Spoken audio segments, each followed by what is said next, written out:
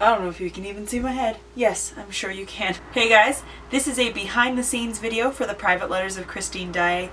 Man, I feel important and directory saying that.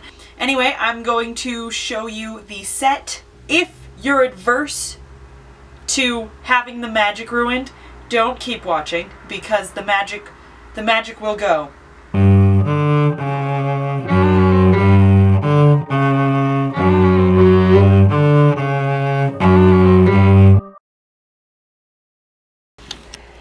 This looks familiar, does it not? Boom! Zoom all the way out. Here we have the chair, followed by the curtain, the Chinese screen that in fact hides nothing but it's too small to change. There's no room behind there for me to change. We have my bookshelf. Fun fact, this book here is 104 years old? Let's see. Oh, I need to be careful with my 100-year-old books.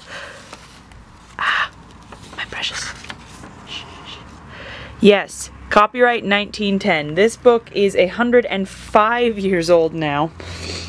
And it's actually a mix of Phantom of the Opera, Les Mis, and Hunchback of Notre Dame. So basically it's wonderful. We've got my closet where I need to do laundry.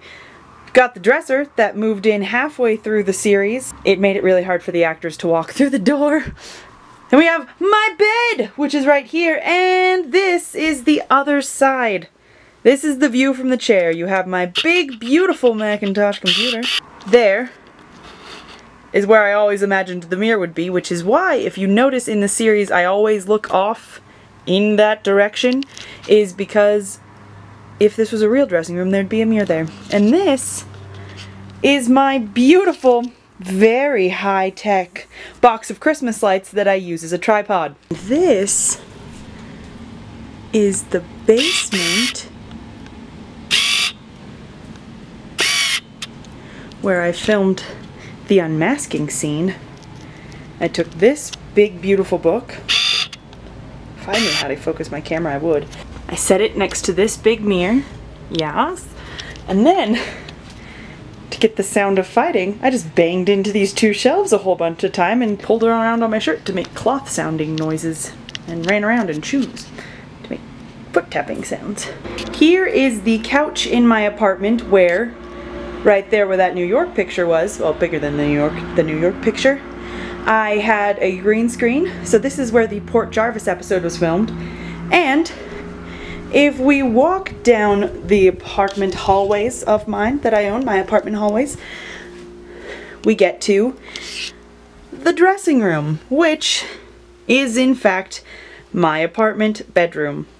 I love old things. I love antiques. I love going to thrift stores and buying old books, and I love just things that are old and look old and feel old and just have story and personality to them. I just felt like my room had all the old things it would need to have the charm and the antiquity needed to tell a story like Phantom of the Opera, even if it was modern day. Oh man, this is crazy. The reason I chose to hang this curtain here is because I in fact live on a busy street. Holy cow, this is more light than I've had in my apartment for moons. But her room needed to be in the basement of an opera. So, oh, this is crazy. I can't handle all this light. It's too much. It's too much work. This is a piece of cardboard that I would use to block out the sun when we had to shoot episodes in the day. Oh no.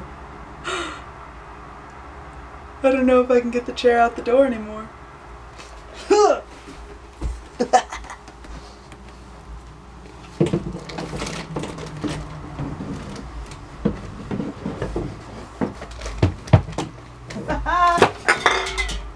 I did it! Everything is paid!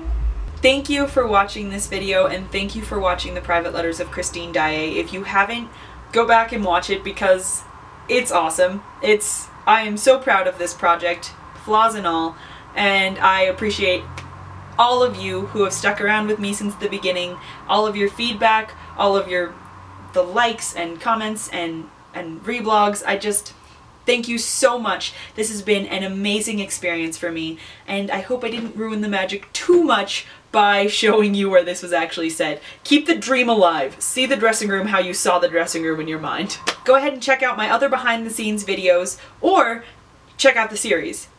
And by or, I mean and check out the series. So do both. Both is fun. Both is good.